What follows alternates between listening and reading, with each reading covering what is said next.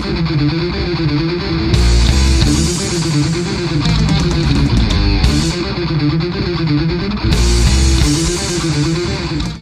and welcome to Breaking It All Down. I'm Count Zero. Well, I've done fiction book reviews before. I've done non-fiction book reviews before. But I've never done cookbook reviews before, so it's time to break new ground. This week, I'm reviewing a cookbook. This time one by Jamie Oliver, titled Jamie's Food Revolution. The cookbook, Jamie's Food Revolution, is billed as a tie-in to Jamie Oliver's reality show from ABC of the same name. That's ABC American Broadcasting Company, not ABC Australian Broadcasting Company. Anyway, the premise of the show was that in order to help people improve their diet and their lives by eating healthier at home or at school, Oliver is going to come and teach people nutritious and simple recipes they can cook at home without much culinary experience. The ultimate goal was to make the kitchen less intimidating and to help fight obesity in the most proactive way possible by showing that you, yes you, can cook. Cooking isn't going to break the bank and doesn't require all sorts of ingredients that are expensive, hard to find, or both. It's a laudable goal, and one which hosts of other cooking shows have done before. Good Eats was basically built around the same concept. The main difference between the two shows is that Jamie's Food Revolution was kind of a one-shot attempt to get you into the kitchen. By one shot, I mean one season. Whereas Good Eats was not only trying to get you in there, but also to get you to feel more comfortable there, by building for you a collection of tools that would allow you to cook more dishes and cook better dishes by showing you why recipes work the way they do. Unfortunately, the companion volume to Jamie Oliver's show fails, and fails hard at those goals. The first chapter of this book is good. It lays out what a beginning cook needs in their kitchen and what those things look like. It recognizes that you don't need a full knife set to start, but you do need a paring knife, a carving knife, and a chef's knife, maybe a serrated knife to cut bread. And that's what you need to basically do most things you need to do in a kitchen without having to buy a whole damn expensive knife set. And then things basically fall apart immediately after that. We get to the recipes, and the first recipe of the book involves filet mignon, which is not a cheap cut of meat, and requires you to butterfly it. Butterflying a cut of meat is not exactly what we call a super hard advanced technique, but it's not something I'd have a beginner do. You need to have steady hands and a sharp knife. And if you don't have either of those, actually, rather just both of them, you need both.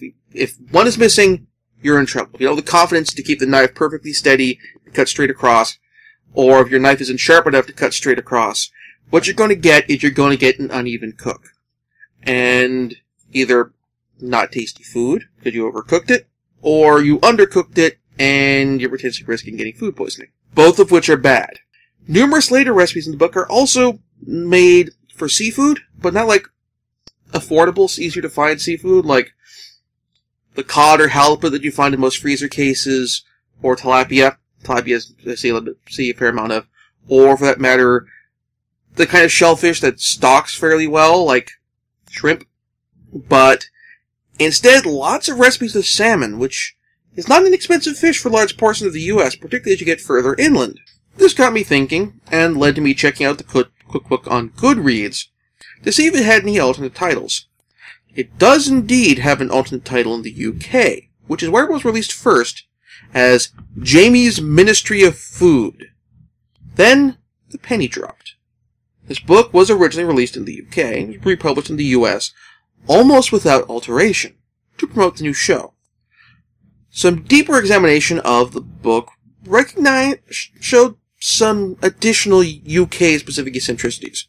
For example, we got a whole section of the book on curries. Now, this could be just a Jamie Oliver, I'm British, curries are awesome thing.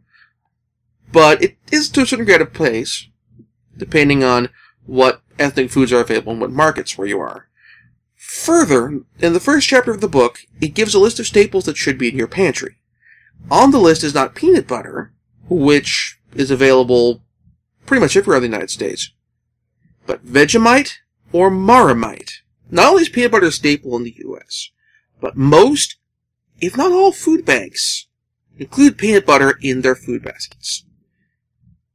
By comparison, Vegemite and Marmite are not only hard to find, but they're also fairly expensive as well. Thus, if you're making a cookbook for American audiences to get more people cooking, what you should be putting in there are foods that are staples, that are easy to find and affordable, and which ideally stock well. things where you can find it in Oregon, you can find it in New York, and you can find it in Kansas, or Minnesota, or anywhere. Basically, East Coast, West Coast, Midwest, South, Southwest, you can find these things. But no. What instead we get is we get a book written for the kind of food that you find on the shelves of your supermarket in Britain, and without trying to redo the recipes, redoing any instructions or anything, you just change the title on the book and stick it on shelves, and can't really be asked to make it fit the market you're selling to. The most we get that's new and relevant to the show is we get a new foreword. One of the things with the show is that Jamie Oliver, in addition to teaching people how to cook, he also certainly breaks down some of his own preconceptions of the availability of food in the United States and what's available where. And I really wished that that had been placed into consideration when this book was written. Because certainly there are some recipes in this book which are usable. Like, we have a fajita recipe in this book. But it's not put in, like, the 15-minute section, or like, the quick recipe section. It's put, like, way in the back. When the thing is, fajitas and tortillas and all the stuff that's involved in making fajitas is much more available in the United States, where there's a considerable Hispanic population, because it's the continent that Latin America, that Mexico, and all the Latin American countries from there down is on. Ultimately, this book could have set out to advance the goals that Jamie Oliver put forth to accomplish in his show. Unfortunately, if people pick up this book as their first cookbook after seeing his show, motivated to cook, this might end up setting them back. This might end up intimidating them much more than Jamie Oliver intended to. If you're interested in learning how to cook, if you've never cooked before, Alton Brown has put out several cookbooks related to his show. I'd recommend picking those up.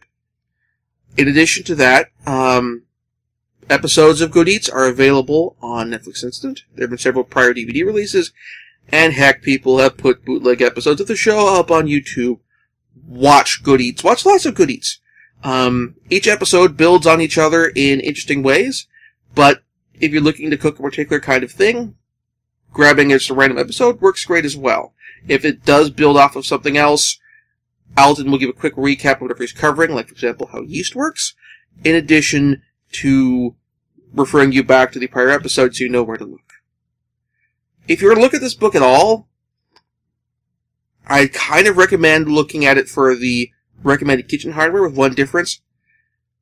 One other thing of the kitchen hardware, which is probably kind of spendy and hard to get a hold of here, but might be easier to get a hold of in Britain, is what's called a grill pan, which is basically a stove pan that has raised bumps on it to basically recreate grill lines, the sear of cooking on a grill, and also allowing grease and stuff to drip off the meat and that sort of thing. So you get a certain degree of the lean elements of cooking with the grill.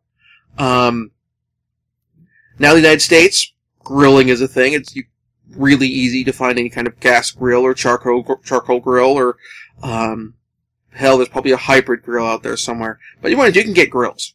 You can't go, like in the summer, you can't go into a grocery store without tripping over a grill display.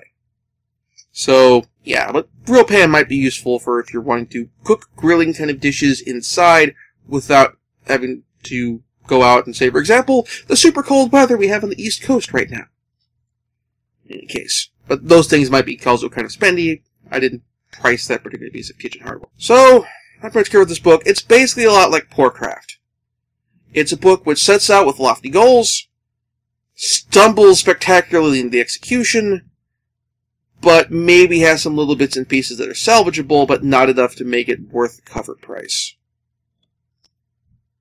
Next week, I'll be moving into my Nintendo Power Retrospective Best of the Rest episodes, and after that, we'll see where we go. Maybe a movie review, maybe an anime review. See you next time. Thank you for watching. If you enjoyed the show, please support the Patreon, link below, in the show notes, or in the credits. If you're watching this on the YouTube channel, there's a link up above as well. If you're also watching this on the YouTube channel as well, you can also contribute money directly through there. I have a donation link there if you want to toss a bit of money in the tip jar.